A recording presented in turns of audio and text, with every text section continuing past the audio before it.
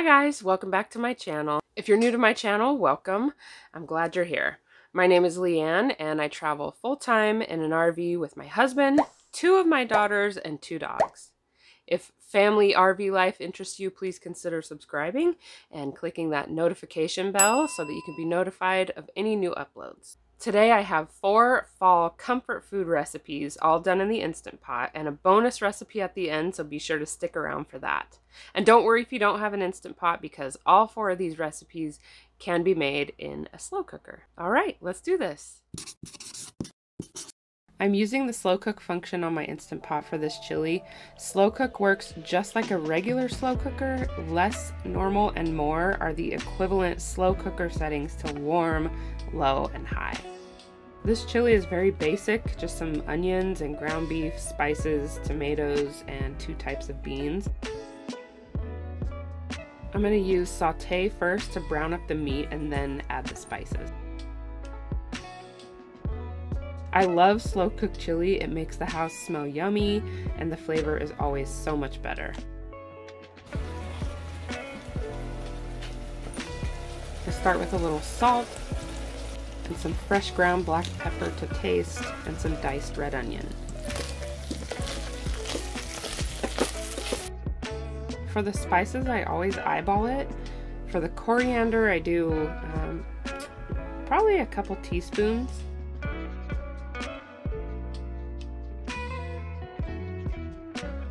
And some chipotle.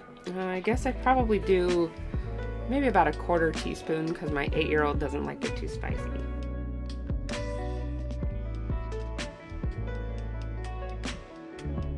For the chili powder, I do 2 to 3 tablespoons of good chili powder. The best chili powder is the bags of chili powder in the Mexican spices section at the grocery store. I let the spices cook for a minute or 2 with the meat before adding any of the tomatoes. Oh, and I also added chopped garlic, but for some reason I missed getting a shot of that, but I assure you there is no chili cooked in my house without garlic. Now add a 28-ounce can of crushed tomatoes,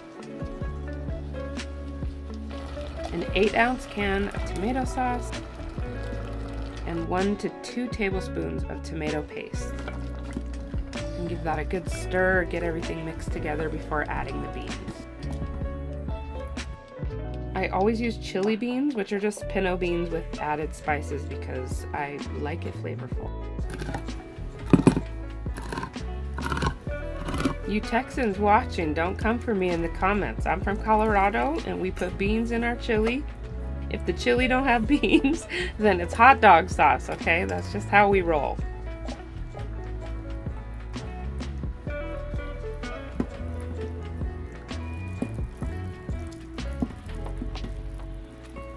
So I just give everything a good stir and I'm gonna slow cook on high for 4 hours.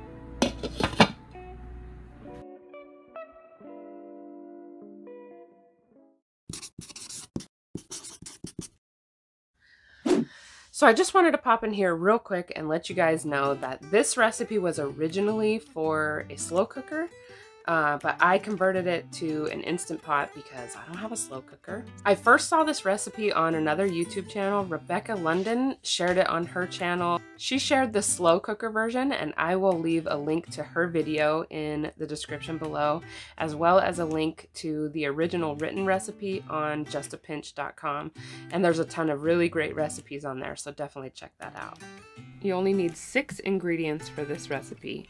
2 cans cream of chicken soup, 1 24-ounce bag of Ream's frozen home-style egg noodles. I do not recommend straying from this brand. I tried a Walmart store brand because they were out of the Ream's and it was terrible. The noodles did not cook all the way for some reason, but Ream's is consistently perfect every time. You'll need 8 boneless, skinless chicken thighs or 4 chicken breasts, about 3 pounds. 1 stick of unsalted butter and salt and pepper to taste. And 4 cups of chicken stock.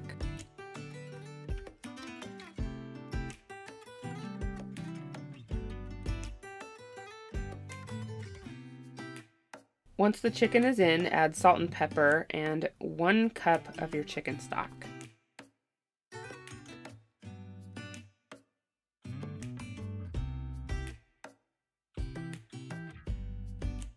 Pressure cook on high for 8 minutes. And when the time is up, do a quick release of the pressure and either shred or break up the chicken how you like. I prefer bigger pieces so it's more like chicken and dumplings. Now I'll add the remaining chicken stock. Then add the entire bag of frozen noodles and the 2 cans of cream of chicken soup.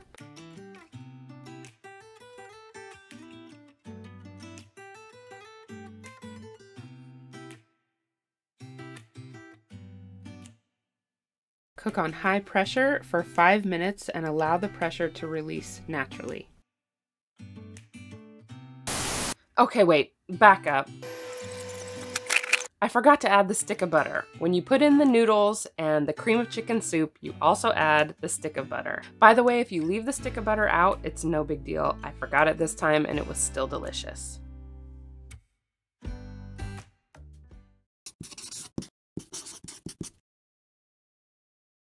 Next up is Italian sausage penne. You're gonna love this one. It's done in under 30 minutes. All you need is Italian sausage, crushed tomatoes, tomato paste, Italian spices, penne rigate, garlic, and of course, an Instant Pot. While my Instant Pot is heating up, I'm gonna go ahead and crush up some fennel seed.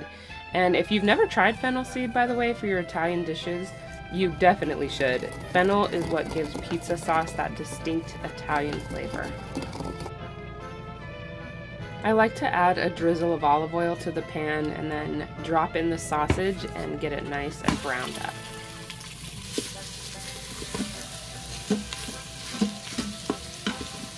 It's important to get all those brown bits scraped off the bottom so that during pressure cooking you don't get the burn notice, and plus that's just added flavor. You can add a touch of water or wine to loosen it up if you're having trouble. And for the Italian seasonings, I usually do about 2 teaspoons or so of each of oregano, parsley, and basil. And I like a lot of garlic, so I do about 2 heaping teaspoons of chopped garlic. Then I add 1 tablespoon of tomato paste, and the fennel that I crushed earlier, I go ahead and add that in and then stir everything up a little bit. Next, pour the penne right on top of the meat and don't stir.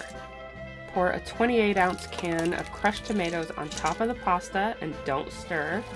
Then we're going to add 1.5 cans of water.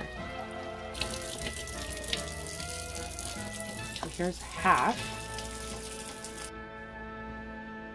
And then a whole can right on top, and remember, don't stir. Pressure cook on high for 8 minutes.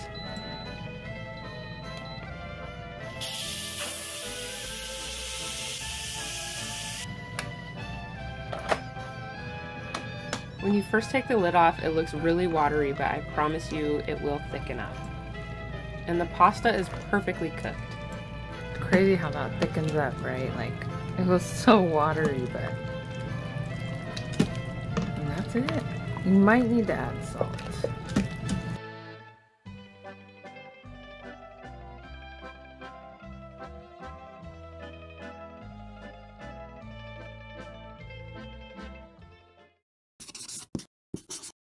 So I had some leftover penne because that pot does make a lot.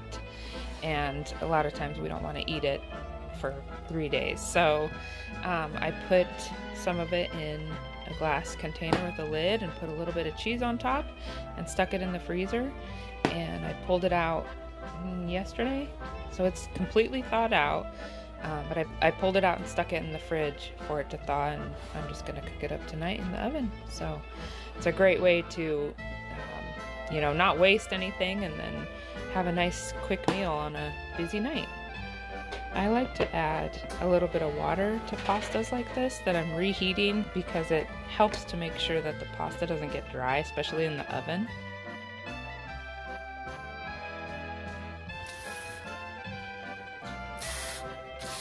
just a little bit.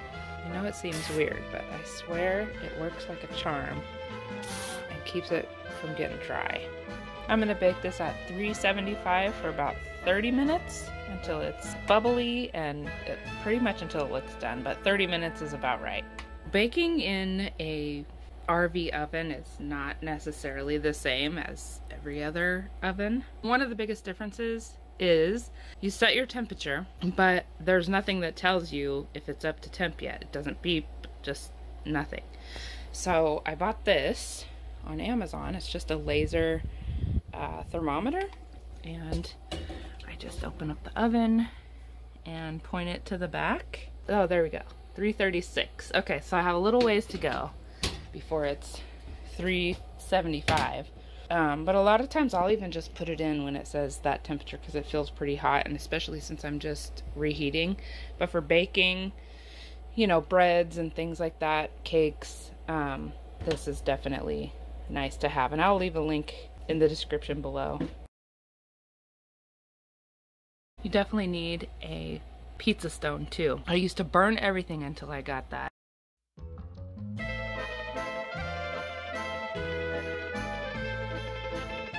If you've watched my video this far, first, thank you.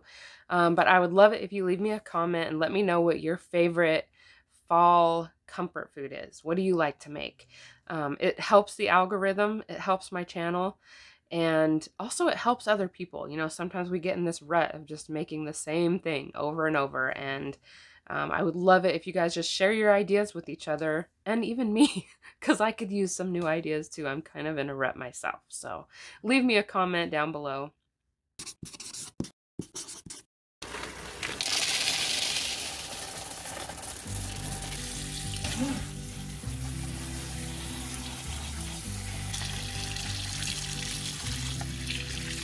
For this recipe, I'm using the slow cook function on my Instant Pot and the glass Instant Pot lid.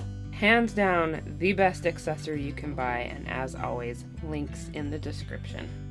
Another super easy recipe, pretty much just toss in the smoked ham hocks, 4 cups pinto beans, and about 8 cups of water.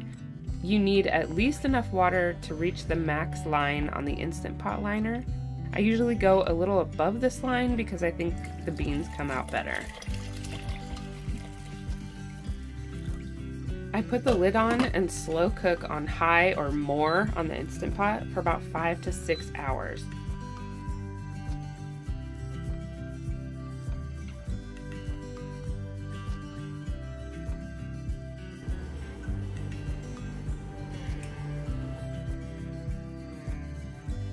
When the beans are done, just remove the ham hocks and separate the meat from the bone, and then return the meat to the pot. And Maddie, and now Molly and Nixon. So cornbread always accompanies beans perfectly, but have you ever had fried cornbread? It is so good. I mean, delicious, and it's super easy to make. Just a disclaimer, this is not my usual recipe, but I wanted to try it with this jalapeno cornmeal that I picked up in the Old Mill area of Pigeon Forge, which is a really neat place to visit, by the way, so if you're ever in the Pigeon Forge area, I highly suggest it, and they have the best moonshine. It's freshly ground, stone ground, I believe.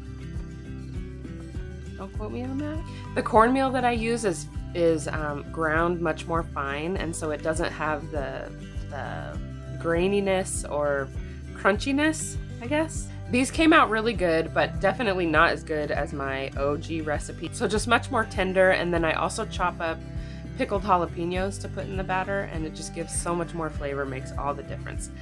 However, these were good, and they did go really well with the beans. You just need buttermilk and self-rising cornmeal. It's 1 cup cornmeal to half a cup of buttermilk. Then you just mix it up, and your batter should be the consistency of a thick pancake batter. And then you just deep fry them. I did these right on the Blackstone, which I had never tried before, but will definitely do again.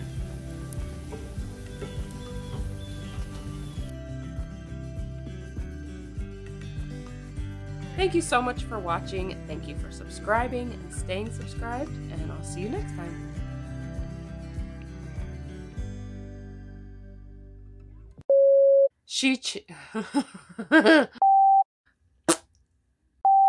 Or not. So, no. To, bleh.